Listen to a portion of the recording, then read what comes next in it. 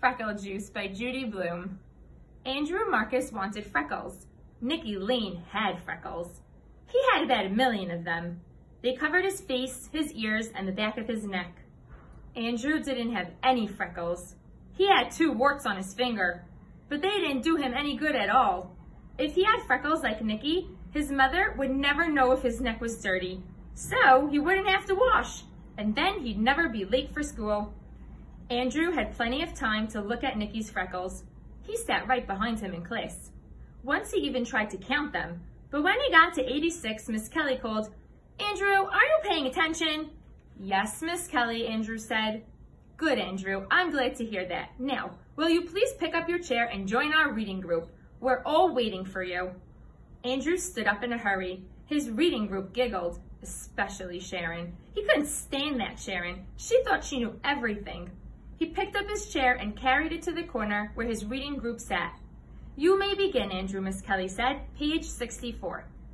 Andrew turned the pages in his book. 64, 64. He couldn't find it. The pages stuck together.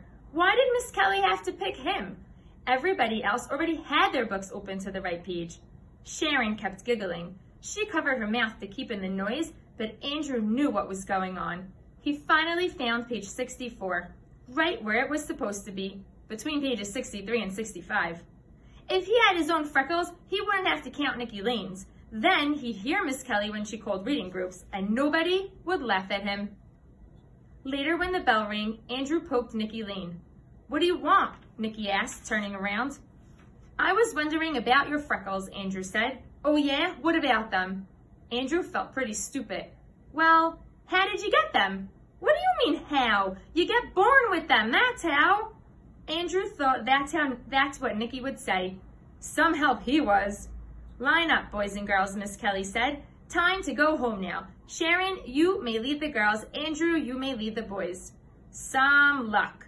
Just when he got to be leader, he had to stand next to Sharon.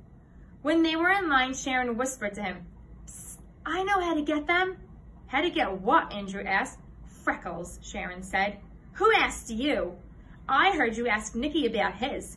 Sharon ran her tongue along her teeth. She was always doing that. "Do you want to know how to get them?" Sharon asked. "Maybe," Andrew told her. "It'll cost you 50 cents. I have a secret recipe for freckle juice," Sharon whispered. "A secret recipe?" "Uh-huh." Sharon's tongue reminded Andrew of a frog catching flies. He wondered if Sharon ever got a mouthful of bugs when she opened her mouth and wiggled her tongue around. Andrew inspected Sharon's face. "You don't even have freckles," he said. "Look close," Sharon said. "I've got 6 on my nose." "Big deal. A lot of good 6'll do." "You can get as many as you want. 6 was enough for me. It all depends on how much freckle juice you drink." Andrew didn't believe Sharon for a minute. Not 1 minute. There was no such thing as freckle juice. Andrew had never heard of it before.